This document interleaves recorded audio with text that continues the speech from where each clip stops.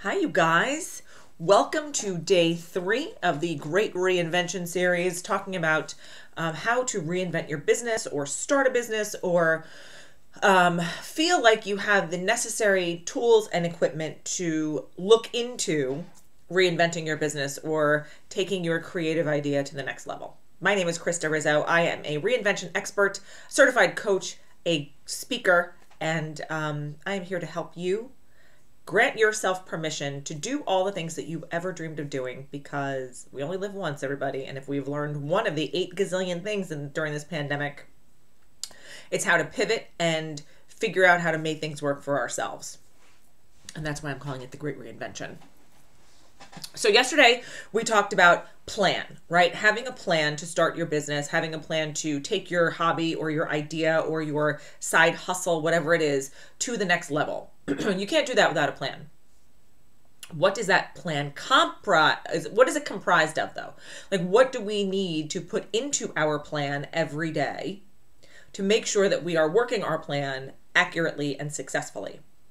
And so I thought talking about money would be the next best conversation, because money, depending on what your relationship with money is in your life, it can be overwhelming sometimes. It can be scary. You could be somebody who believes money is a terrible thing, and people with a lot of it are terrible people.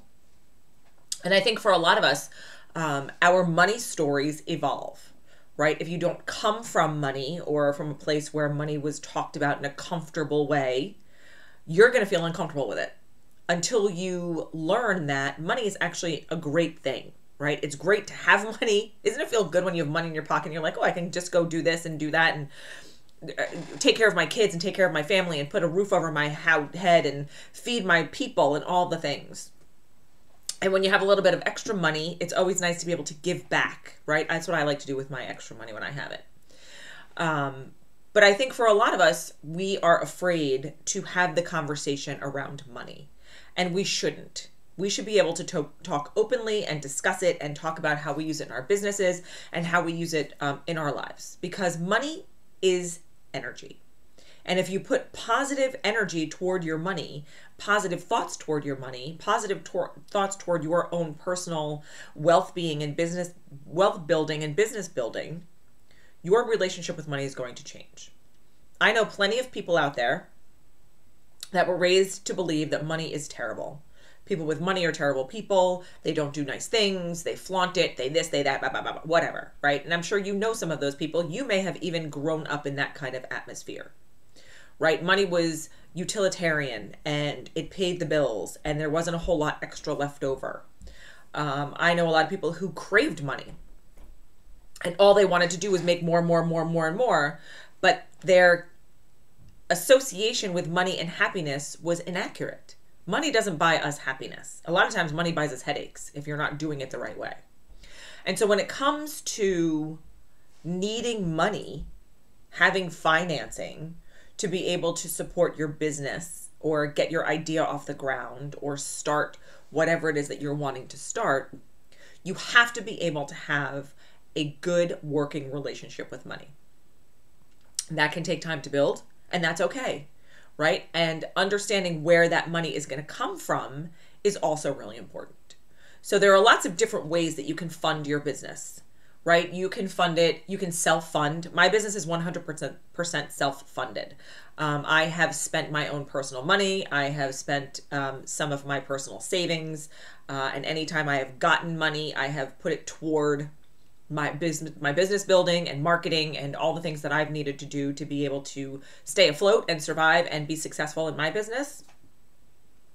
You can ask friends and family for it, right? Get a loan from somebody, a personal loan from somebody that you know who would be maybe an investor in your business or a partner in your business or a silent partner in your business. I know plenty of people who have done that.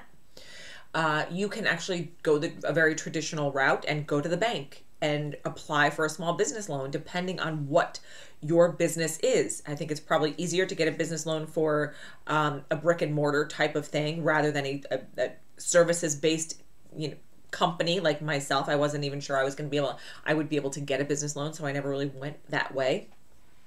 You can crowdfund. How many of you guys have ever contributed to a Kickstarter or some kind of sourcing from somebody maybe in your neighborhood who is doing something good and wanting to launch something, or wanting to write a book and they needed help with the publishing costs or whatever it is? And you can, ask for $5 here and $10 here, and that kind of adds up.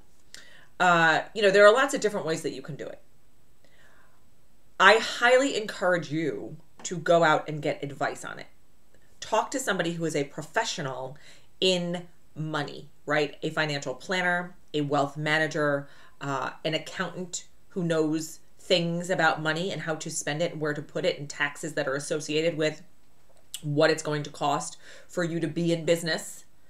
I have all those people in my life, and I trust them implicitly, and I use them and reach out to them whenever I have questions about an investment I'm making for myself or for my family or for my business, and how it will potentially affect me and going forward, and how I can run that business successfully continually.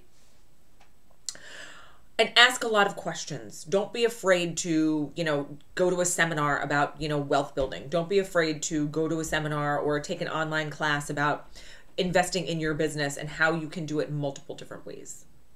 Money is energy. Money is a good thing. Money is fun. And when you change your mindset or focus your mindset around the good things that money can do for us, because it does a lot of really good things for us, your perspective will change. You will reframe your situation in a way that says, you know what, this extra $50 that I have, I can put in my slush fund for, building my business. Or I just got a bonus check. I'm going to put that in my business building fund. And you can feel really good about what you are using that money for. Because I can guarantee you that when you have that money and you can start launching and producing and doing things, you will be able to start collaborating on more things. You'll be able to be more involved with other things that are just as important to you. Maybe some community endeavors, maybe some volunteer situations. Maybe you can join a board that you feel so strongly about for a cause that you are connected with. Money is good. Money is energy. Find a mantra around money that you're comfortable with and start talking about it. Talk to yourself about it. Write it down every morning in your journal, however it is that you start your day, and get yourself off on the right foot. But be comfortable with talking about money, because it's all good stuff. Where are you going to get your money from in order to start your business? Reach out to me for any questions that you have, and I will try to guide you or put you in touch with the right people to help you. Have a great day, everybody. It's Friday. We are off for the weekend. We will be back here on Monday, and we are going to talk about visibility and marketing and support that you should have for your business before you start, to add to that plan that we talked about yesterday. Thanks for being here, everyone. Have a great weekend.